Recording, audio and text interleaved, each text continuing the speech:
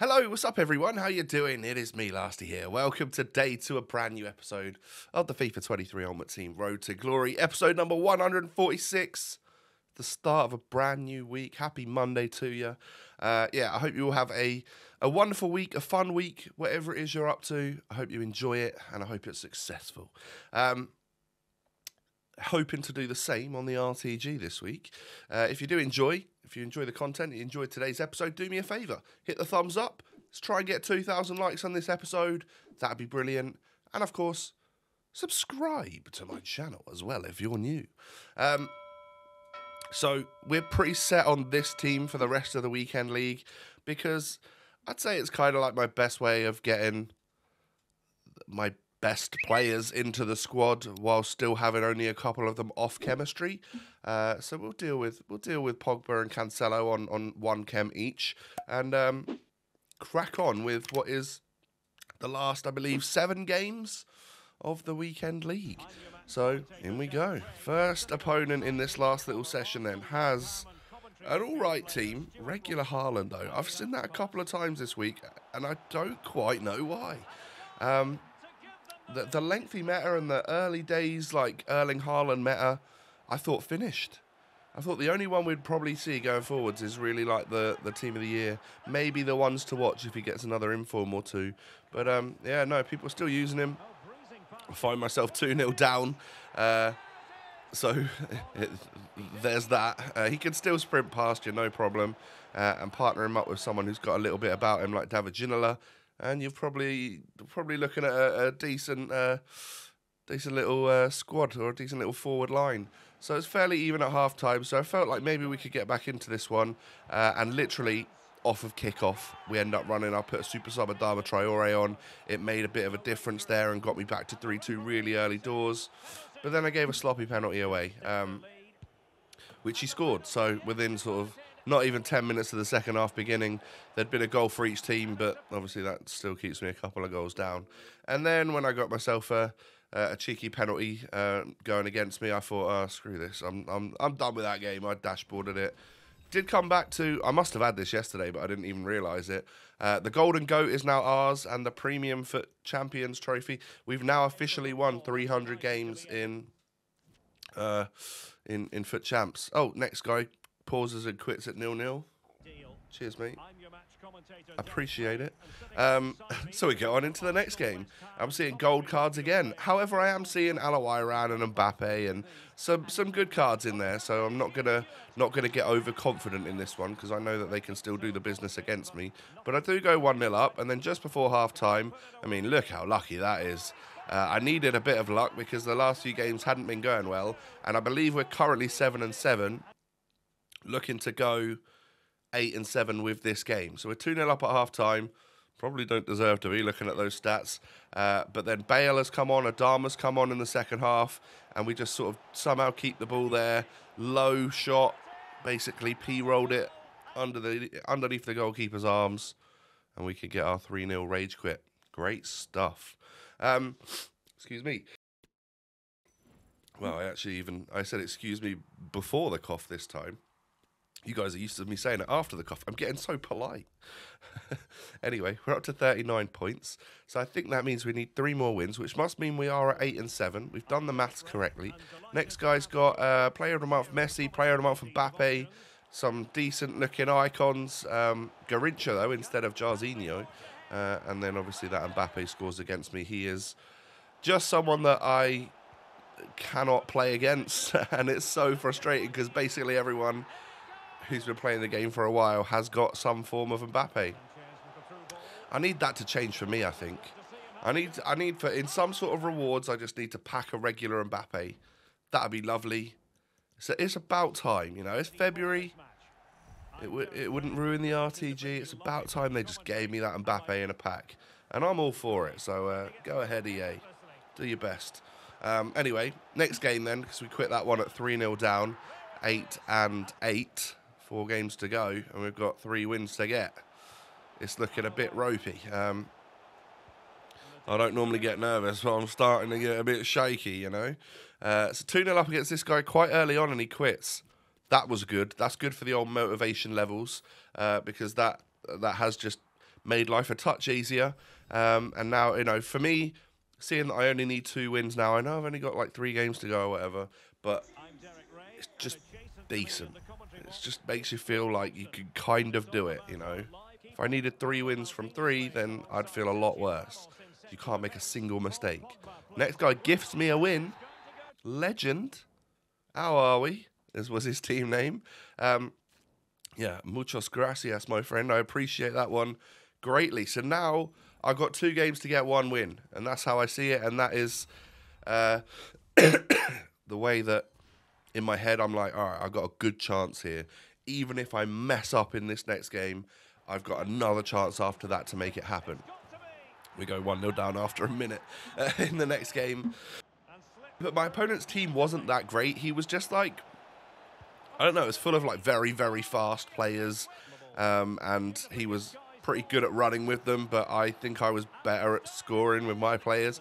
Either way, as you can see, Player of the Month Rashford is through here. I can't quite choose the right defender to get near him, and he equalises, makes it 2-2. A great ball from Zidane. The unselfishness there from Drogba to just knock it across to Cruyff. We can go 3-2 up before half-time, and actually we can grab the ball right from his kickoff and go 4-2 up. That's a big goal. A 2-goal gap at half-time there makes me think, yeah, I need to just make yourself solid in defence. Don't do anything stupid. Don't rush the game, and we'll be all good. And then when I get the chance, scored the 5th goal about the 60th minute, he quits. 11 wins in the bank. Let's go. Didn't think that was going to happen this week. No, I genuinely thought we were way off it at one point. So, nice little run of games that got me the victories there. Helped out in the end. And I'll be honest, all of that was done on Friday. Whilst I was still feeling a little bit better, I mean, it was just, yeah, I just played whilst I was feeling all right. And then I'll spread the commentaries and the videos out over the last 3 days because I could hardly, I could hardly hear anything. And obviously, I'm quite bunged up still. I do apologise. So with that, the weekend league is done. Gave my last victory away, of course. Or my last game away, should I say. 1 of 2 84-plus rare gold players. 2 of those, and 3 1 of 5 FUT champs players. What are we going to get from these today, then? Can we get Hakimi? Well, we could get ourselves an 86 Højbjerg. Actually, quite a lot of high-rated players in that one pick. Need it to be better than that, though. I want to see Hakimi. Oh, ooh. 88 Coman, 88 Tammy Abraham. In the end, I just take Coman. I don't really know why. I've already got the regular inform version of him, so I probably should have took Tammy. And then the final one, we get 86 Ruben Neves. No red Hakimi for lasty. That would have been the ultimate dream for this week's Team of the Week. We do get an 86 Dybala from the first player pick. Second player pick is going to give me an 87 Muller or a Militao. Obviously, we're going to just take the rating at this point. So not bad ratings, actually, for those 5 player picks. I'll take it, I think. It's, you know, even if we get nothing really from these packs, which who knows what we're going to get from the Premium Team of the Week. Is it going to be a walkout one? It is. Hakimi, come on. Oh, Italian centre-back. That's an 85 Acerbi. All right. 85, 84, 83. When I had a little look, I listed up the 85 because it was worth a tiny bit more than discard. And the 84s and 83s, it was just worth me discarding them. So we'll do that in just a bit. And then for a 50k pack, that's going to be a classic Spanish 83, isn't it? That's a Luis Alberto. Could have been Jesus Navas or Carlos Soler or Fabian. You know, the ones that we get every time. David Silva as well. Ultimate pack then. Come on. Future stars. Oh, no. Just lights up. It's Emi Martinez. Oh, dear. At that point, I thought, meh. 484s, I guess, is all right. But definitely hope for better, don't you, from an ultimate pack. I wanted to see like a promo card or a good inform. Something that was really worth a decent bit of value. So we haven't had that, I'm afraid. Unfortunately, it is what it is. But in terms of my squad, I really like Ramos. I'm so glad we've done him. I actually think he's super solid. Maldini, I wonder if we're coming towards the end of Maldini's usefulness. because to me, I think he makes way more mistakes than Ramos. But whilst he's here, obviously he's like a good option for me to have. No real complaints about the midfield three this week either. They did well. Cruyff has his moments of being super slow and rubbish and then super silky and amazing. Drogba has on and off games as well. So does Iran. Nuno Mendes was a little bit meh. And whilst he was nearly 10k up from what I paid for him, I decided to list him up. Take the money. He's probably about 100k now. And Cancelo's brilliant. So, with Nuno Mendes sold, we're at 230k. Acerbi to sell. A few players there to discard. 85 in form was only like nearly 14k. That's kind of nuts to me. I feel like if I'd have just kept him a little longer, it might have been a bit better. Anyway, I had a little check on the market. It was about 11k for the 84 in form. So I thought I'm going to discard that stuff and then I list up the 83 because I know 82s, 83s and all that sort of stuff are probably going to be a little bit more expensive over the next month, just simply because of that new upgrade thing that came out with the objective to unlock the, is it Tavares?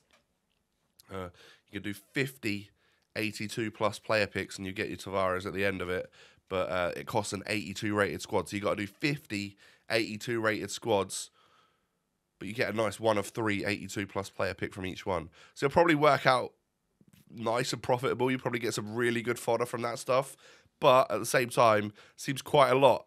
50 82 rated squads to get Tavares. You can look at it either way. I'm more in the fact that for the next month, we've got some decent upgrade packs that we can put stuff into if we want to. Get a half decent card at the end of it as well, and that's how I'm gonna see it, I think. But anyway, it's a short video. I'm gonna go and spend the rest of the day in bed, try and get over this man flu, whatever it is. Doctor's appointment tomorrow. We move. Thank you for watching today. If you've enjoyed, do me a favor, smash the thumbs up. 2,000 likes would be amazing. And subscribe to my channel if you're new. Cheers. Oh, I nearly made it to the end without another coughing fit. Yeah, I can't remember what I've said. Follow me on social media. Have a great day, everyone. Take it easy. Stay safe and healthy. All being well, I'll be back tomorrow. Peace.